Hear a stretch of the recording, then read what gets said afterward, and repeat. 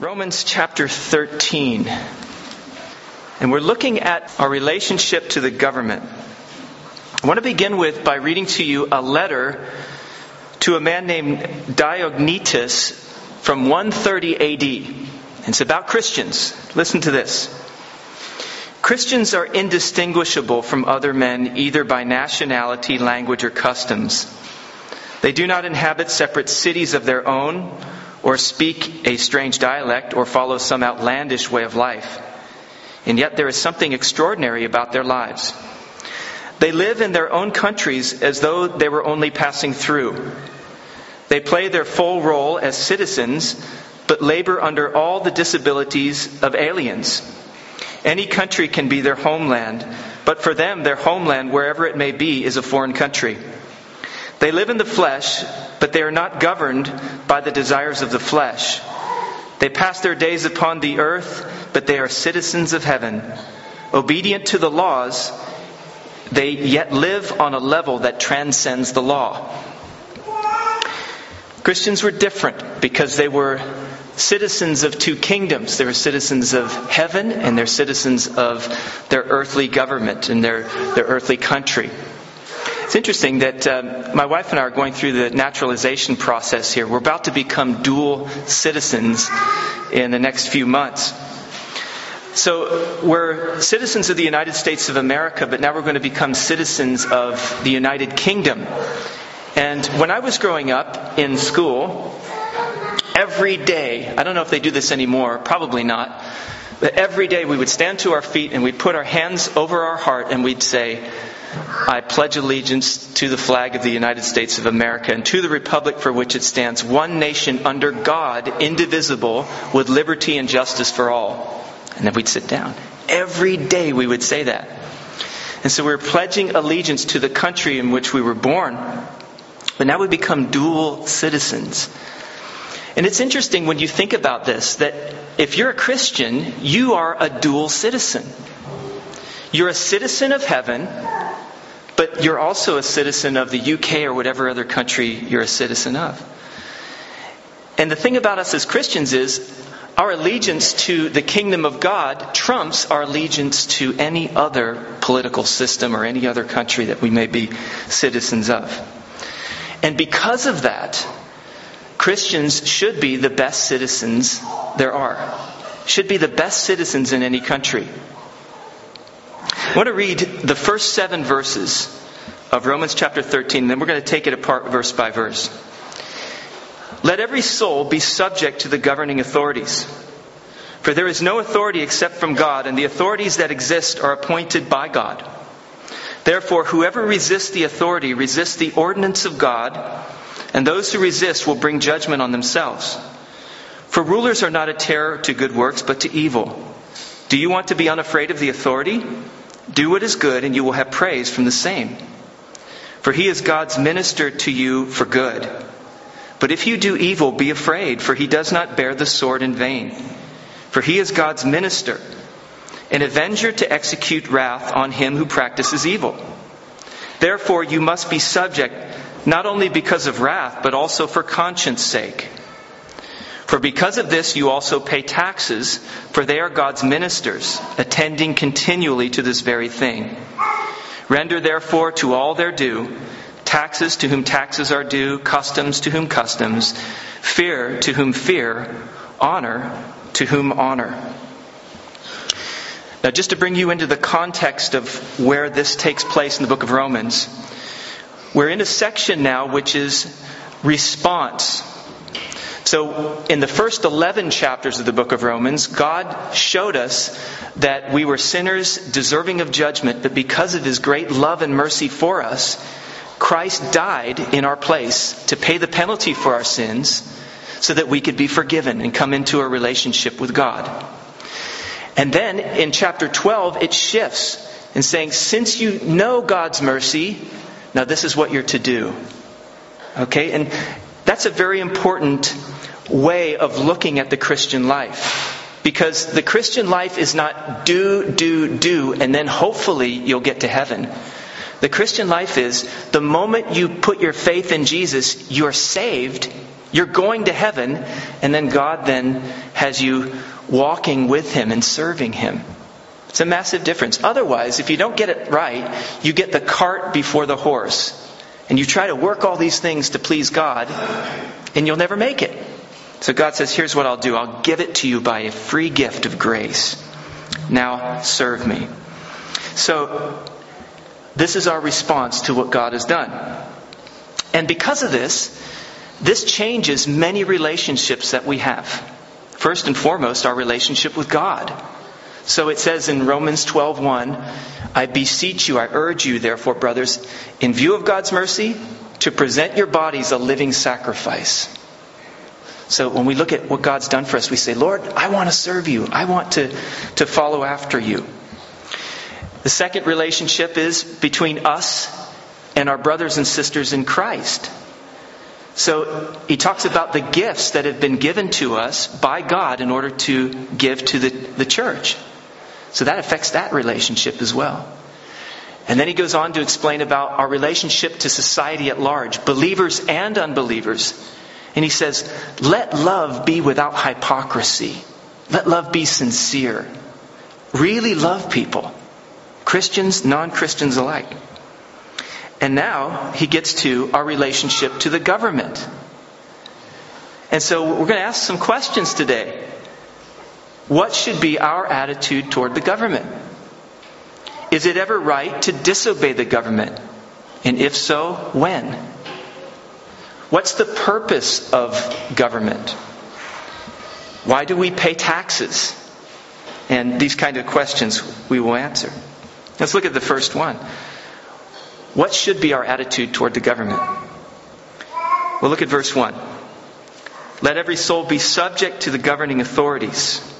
For there is no authority except from God, and the authorities that exist are appointed by God. Here's the short answer. What should be our attitude toward government? We're to submit to the government.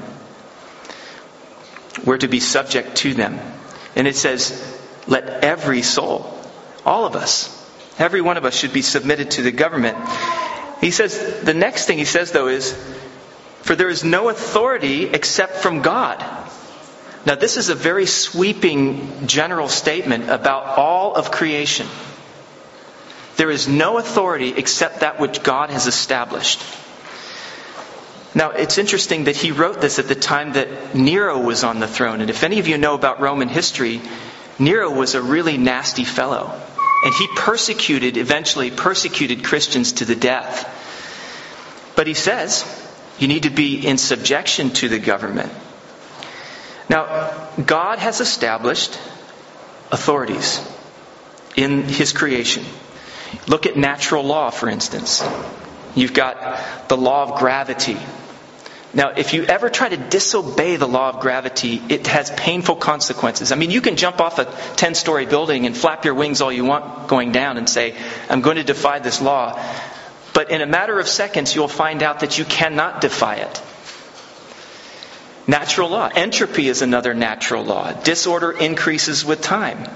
Now we might think, well, I can take these potions on my face and go out to the gym and I can keep myself young and healthy looking for a long time. But eventually entropy will take over and you will start to look older. That's just the way of natural law. There's also order in families. And so we have husbands and wives being in submission to one another. We have children being in submission to parents. And then there's submission and order and authority within the government. Now, I was speaking with someone the other day at work, and she said to me, I don't think anyone should have to submit to authority. Have you ever heard that before? We see sometimes these statements, question authority or go for anarchy or something like that. I don't think anyone should have to submit to authority. And I said to her, because she has 4 kids, I said, well, what if you told one of your girls to go up to their room and tidy it up? And she said, no, I don't want to do that. And she said, oh, you're right. I think somebody should have to submit to authority. We have to submit to these authorities, don't we? Submit is a bad word today. We don't like to hear the word submit. And the reason is we think of submission as being inferior.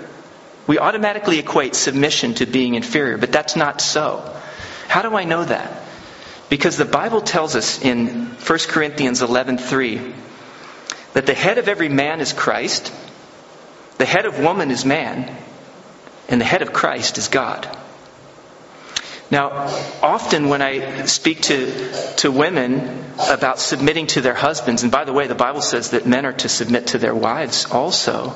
We're to love our wives as Christ loved the church. That is submission. But the man is the head of the wife. In other words, the final word comes down to the husband. And often when I talk to women about this, they say, that's awful, that's oppressive, and that makes me feel inferior.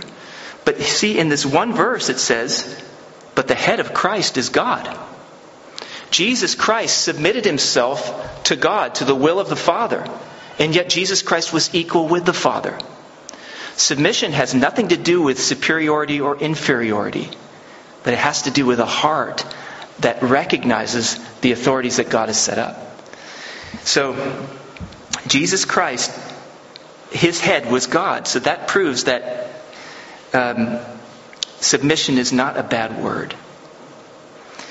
Nebuchadnezzar, great king of Babylon, tried to deny this principle of God's authority.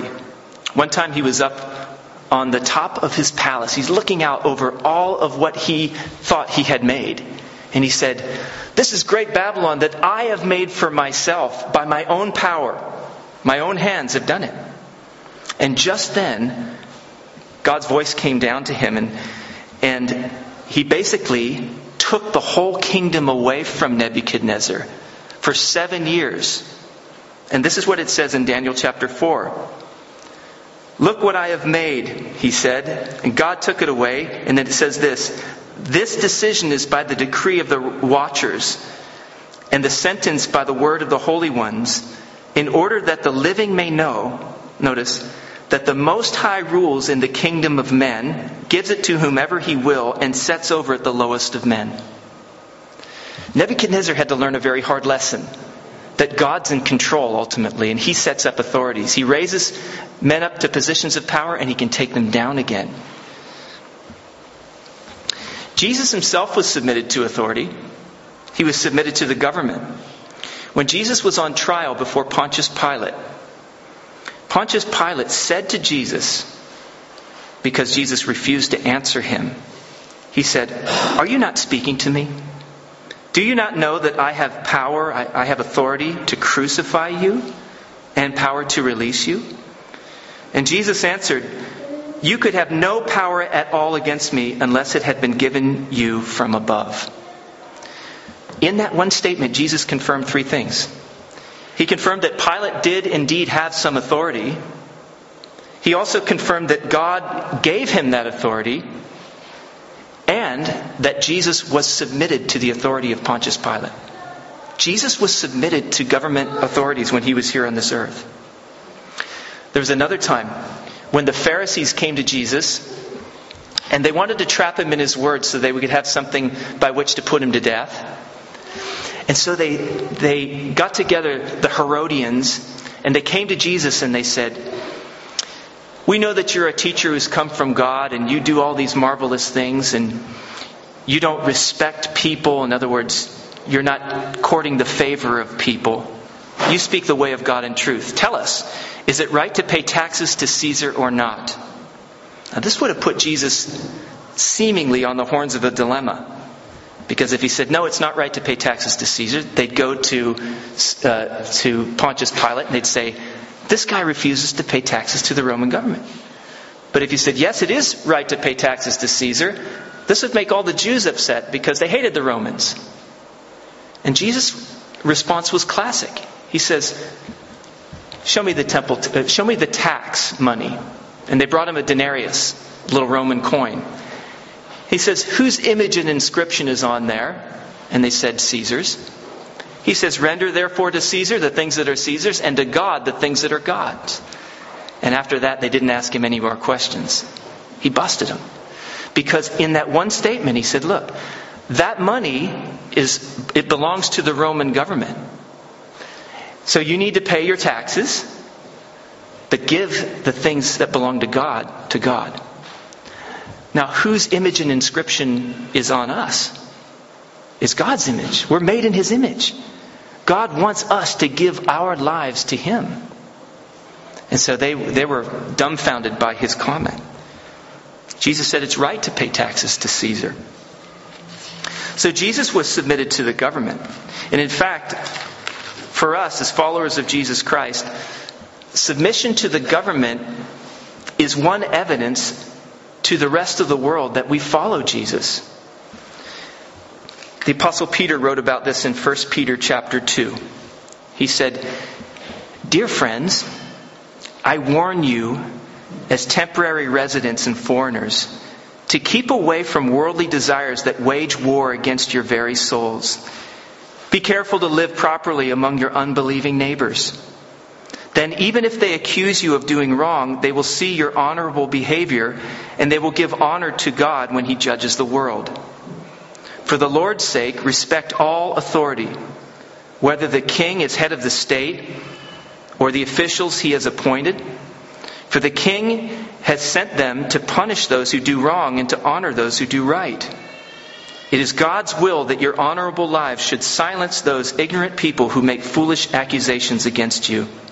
For you are free, yet you are God's slaves, so don't use your freedom as an excuse to do evil. Respect everyone and love your Christian brothers and sisters. Fear God and respect the king." Peter says, if you really want to make an impact on those around you, one of the ways to do that is to be submitted to the government, to live in an honorable way. Now, is it ever right to disobey the government? If so, when? The Bible says that it's only right to disobey the government when the government commands us to disobey God. When the government commands us to disobey God. In Acts chapter 5, when the Sanhedrin, the ruling council of the Jews, brought the disciples before them who were preaching the name of Jesus, they said, "We command you not to speak about this man anymore in Jerusalem. You can't do it. You can't preach His name. You can't talk about Him anymore." Well, the next thing you know, they're in the temple and they're preaching about Jesus Christ. They bring Him back before the Sanhedrin and said, "Didn't we tell you, you can't do that?" And their answer was, "We ought to obey God rather than men." And that's the answer that we would have to the government whenever they command us to do something that's contrary to the will of God. We've got to obey God rather than men. God's will trumps the will of the state, in other words. We see this way back in the Old Testament in Exodus chapter 1. The Pharaoh told the Hebrew midwives, because the Jews were growing so much within the borders of Egypt, said, they're going to become too strong. They might cause an insurrection and cause a problem for us. So you Hebrew midwives, when there's a male child born, kill it. Well, they feared God more than they feared the command of the king. And so they just allowed these Hebrew boys to live. And so he calls them back and says, "Didn't I tell you to kill them?" And they lied about it to protect the children. They said, "Well, these Hebrew midwives, or these Hebrew wives, they give their birth so quickly that by the time we get there, they've already given birth and they're back in the fields working." They lied about it, and yet God honored them for that. That was civil disobedience, and yet God honored them by giving them families. Daniel chapter 6, Daniel was told, "You can't go and pray to any other god except for King Darius."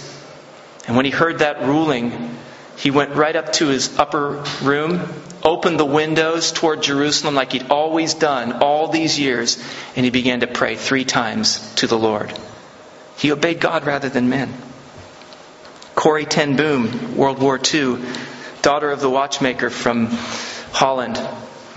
She was hiding Jews in her house, and the Nazis would come along and knock on the door.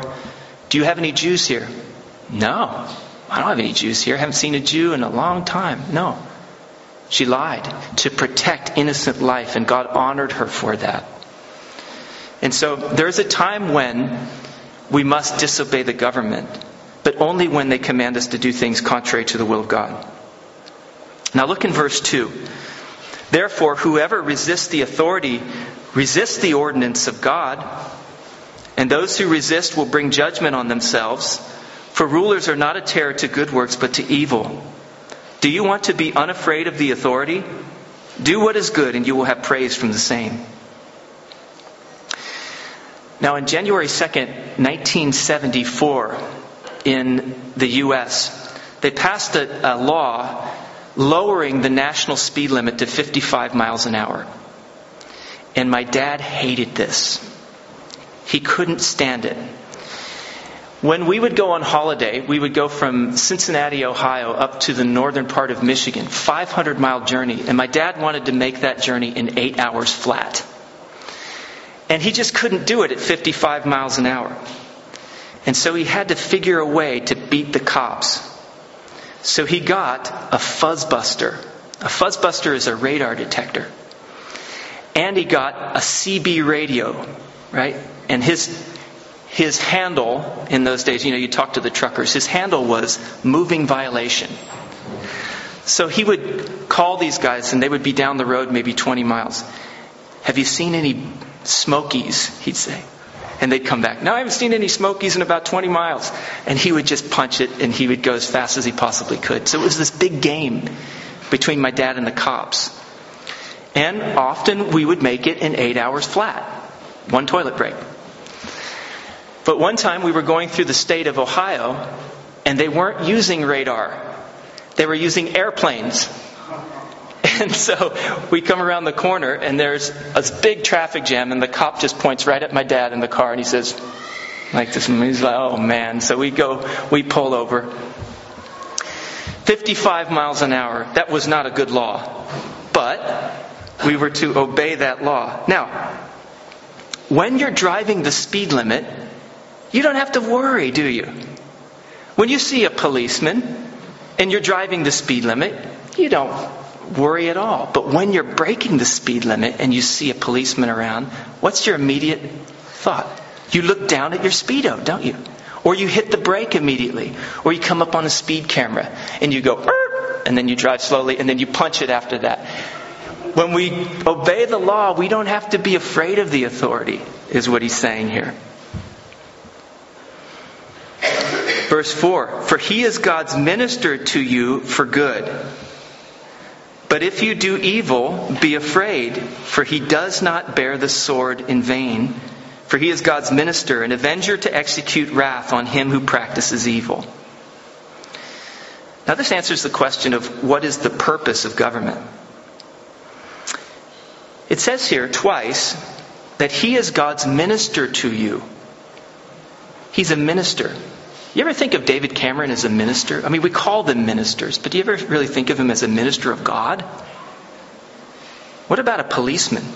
A minister of God? And he's a minister to you to do two things.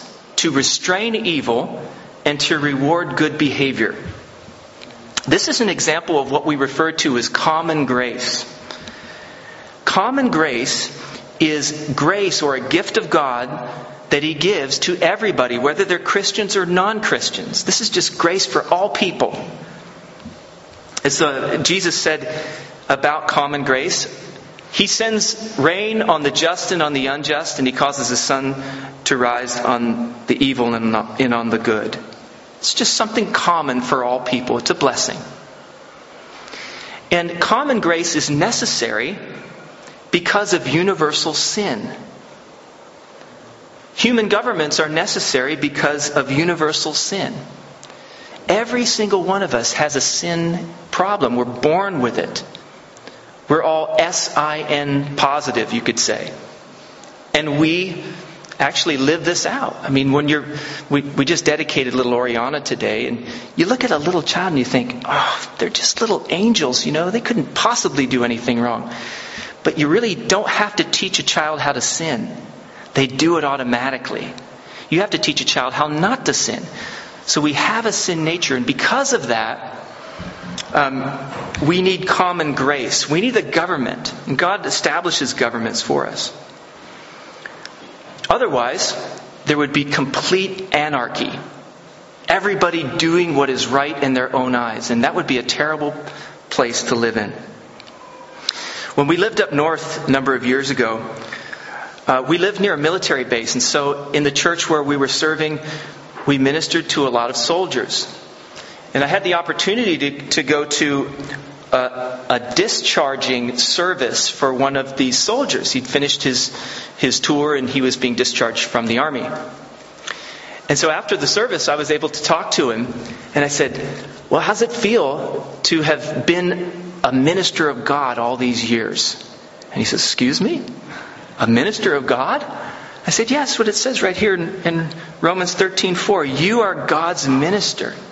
You serve God in your capacity. Just as much as I'm serving God in my capacity as a minister of the gospel, God's given you a task too. But notice what it says here. But if you do evil, be afraid, for he does not bear the sword in vain. For he is God's minister, an avenger to execute wrath on him who practices evil. The sword is an instrument of lethal force. So this means that the government has the power of lethal force. And you think about that with the police. There's debate now about whether more policemen should be armed, because now they just have a few who are armed. The military carries lethal force with it. It was right and proper that this nation and other nations stop the Nazis in World War II from doing what they were doing. If you do evil, be afraid, for they don't bear the sword in vain. But this also speaks of the right of a government to capital punishment.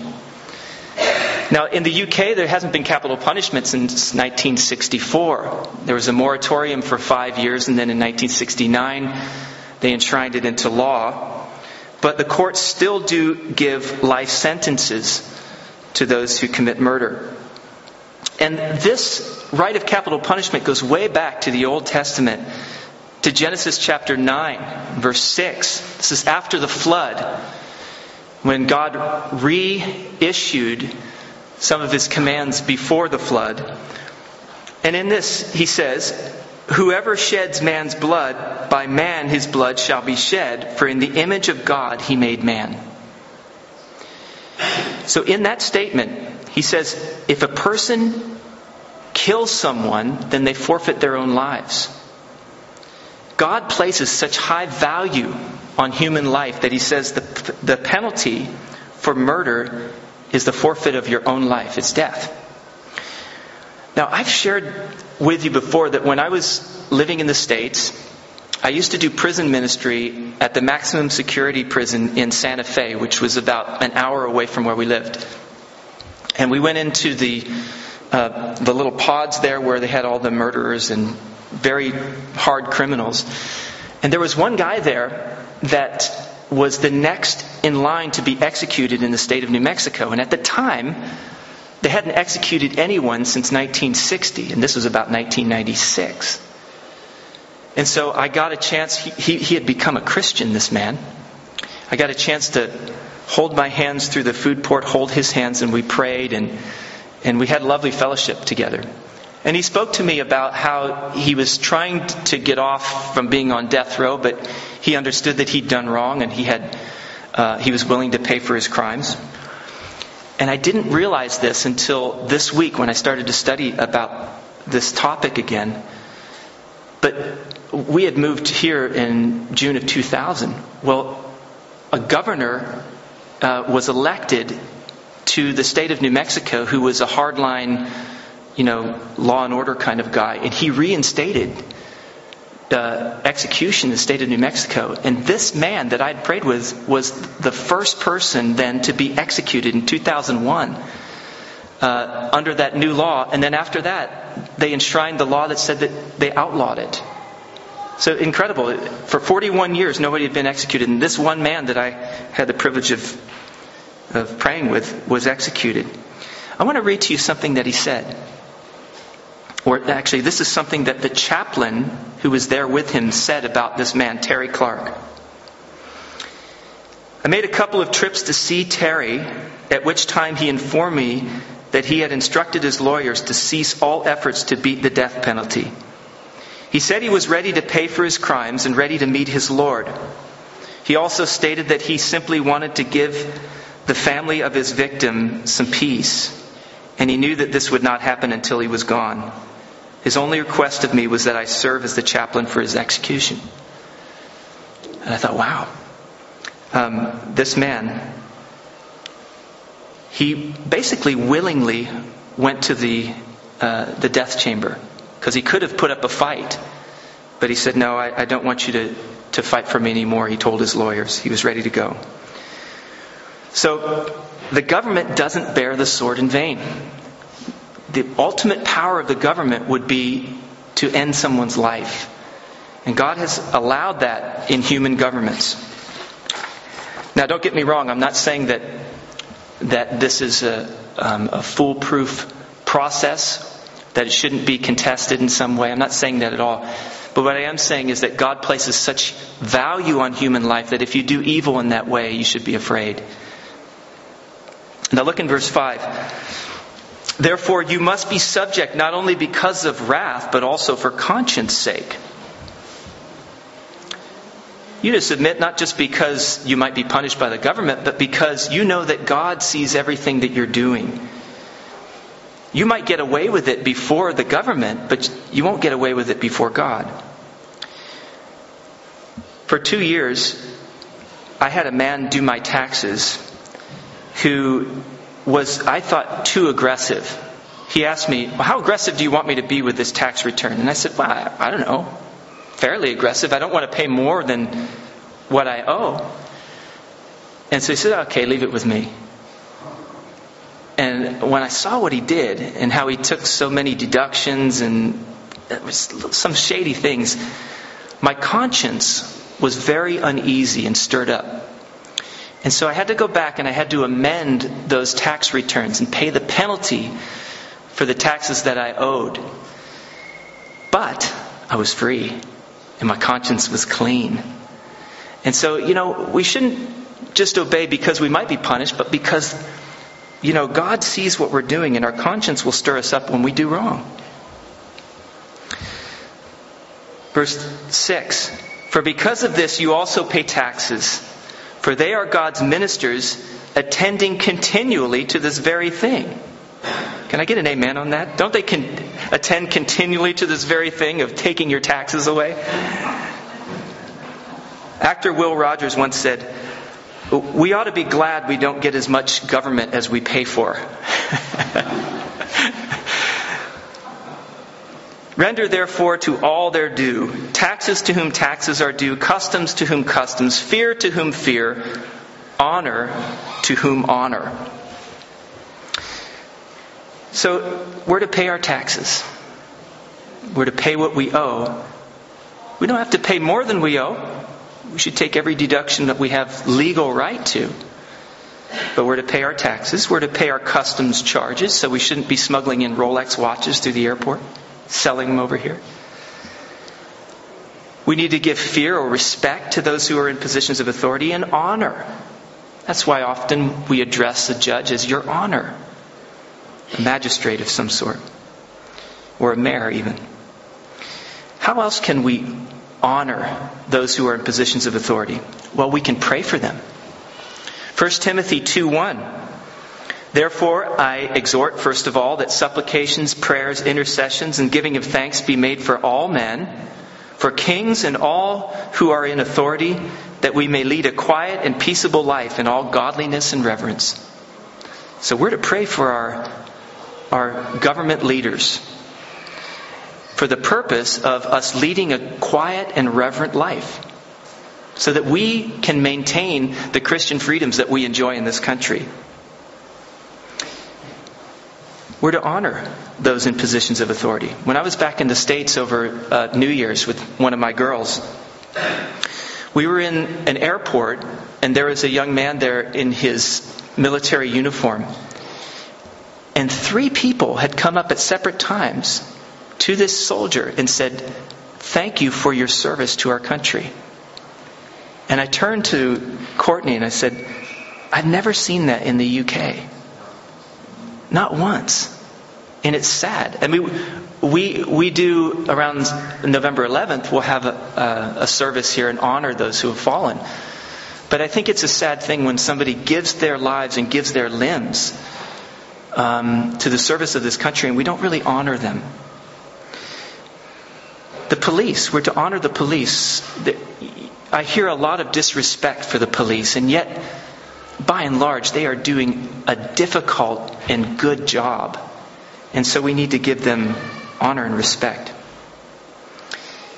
We're to respect the Prime Minister. Doesn't mean we need to agree with everything that he does. Doesn't necessarily even mean that we need to respect him as a person. But we need to respect his position. God has placed him in a position of authority. And as one soldier said, when I salute the uniform, not the man. I'm saluting the man's position or the woman's position. And we need to give these men and women who are in positions of authority honor because of their position, because God has put it there. So just to sum these things up that we've looked at. What should be our attitude toward the government or to submit to the government? Is it ever right to disobey the government only when they command us to disobey God? What's the purpose of government? It's to restrain evil, to reward good. It's to give common grace. And for this reason, that's why we pay our taxes. And so Christians are dual citizens. We're citizens of the kingdom of heaven, but we're also citizens of these countries on earth. And I was just thinking about all the countries represented in our one fellowship. We've got Brits.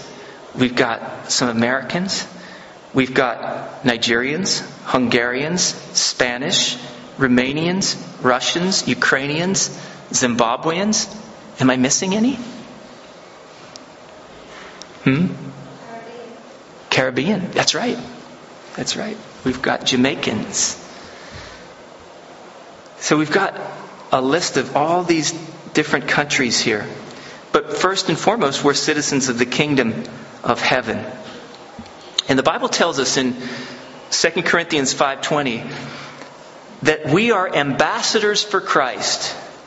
As though God were pleading through us, we implore you on Christ's behalf, be reconciled to God. We are ambassadors of the kingdom of heaven in whichever country we are living in. And so we represent the values of the kingdom of God here on this earth. And notice he says, and so it's as though God were pleading through us.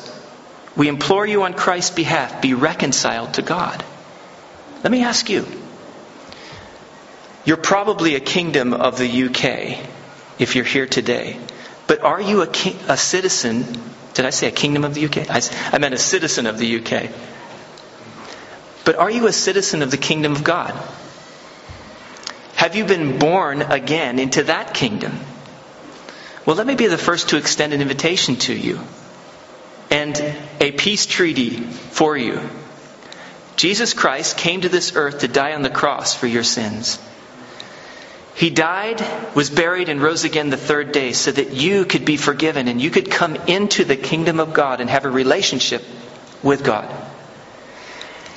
And if you put your faith in Him, He will immediately forgive you of everything that you've done. You can be reconciled to Him. And you can be a dual national. You can be a dual citizen. And so, I encourage you to do that today. And as we read right at the beginning, when we were dedicating Oriana, you need to receive the kingdom of heaven as a gift, just like a little child receives a gift. By faith, and receive it gladly. God wants to give you forgiveness. And so I encourage you to take it. Let's pray. Father, we thank you for your grace today. Your grace shown to us here in giving us human governments to restrain evil and to reward the good. And Lord, we thank you for the gift of Jesus Christ, our Savior, our Lord. How you died for us on the cross that we might come into a right relationship with you. And Lord, I want to pray for anyone here this morning who has yet to receive you, that today would be the day of salvation. They'd say, yes, I want that. I want to be forgiven. I want to be saved. I want to know that I'm going to heaven when I die. Not I hope so, but I know so. And so, Lord, I pray for them that they would make this decision. They would receive you this morning into their hearts and lives. In Jesus' name we pray. Amen.